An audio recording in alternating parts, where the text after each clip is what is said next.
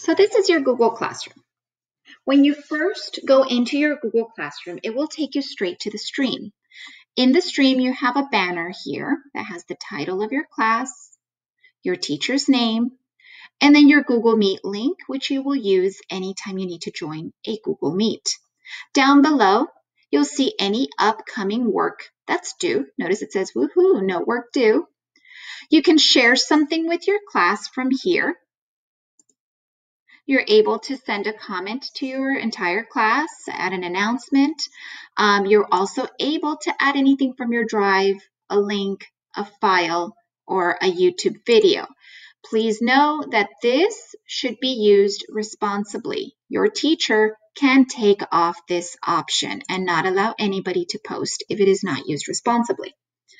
Down below, you will find any announcements that your teacher may have posted. Always check your announcements first when you first log into your Google Classroom. All right, from here, you will navigate over to classwork to go to your assignments.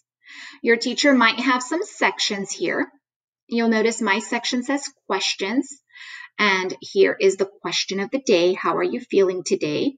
And this one you can answer straight from here. So you might have your teacher pose some questions, and you can just simply answer it and turn it in. And then you can see how everybody answered if your teacher made that available.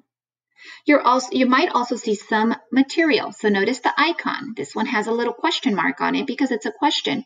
This one has what looks like a book with a bookmark because this is just material. It's not anything you need to turn in. It's maybe something that your teacher wants you to reference.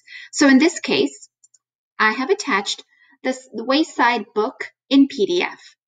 Just in case, maybe this is something that I want you to read or something that I want you to reference. So if you click on it, it'll open up in a new tab. Oh, actually, this one opens up right directly from here, and I can scroll through it and read my book. And that's my material. And then finally, I have my assignments down below. And notice if it's grayed out, it's been turned in. If it's blue, it's still pending. And this one says it's due July 3rd. So if I click on my assignment, I need to click on View Assignment right here to actually go to my assignment page. From my assignment page, I'm able to add a class comment. I'm able to add a private comment for my teacher. I can click on my attachment here. Notice it'll open up the attachment, Google Doc Practice, and I can start on my assignment. Enter your first and last name, student name here. Insert a picture of a dog, and then you can insert a picture of a dog. But let's just say that I'm not ready to turn this in yet. I'll continue to work on it tomorrow. That's okay. You don't need to save anything. You just need to press this little X on the tab to exit out, and it has been saved for you.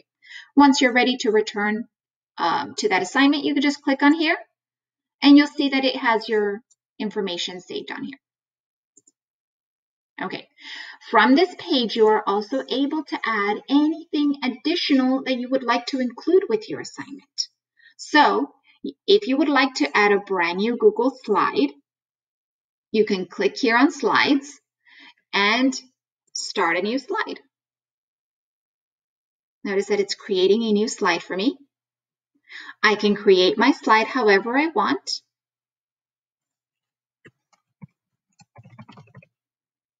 And I can, again, exit out and continue working on it later.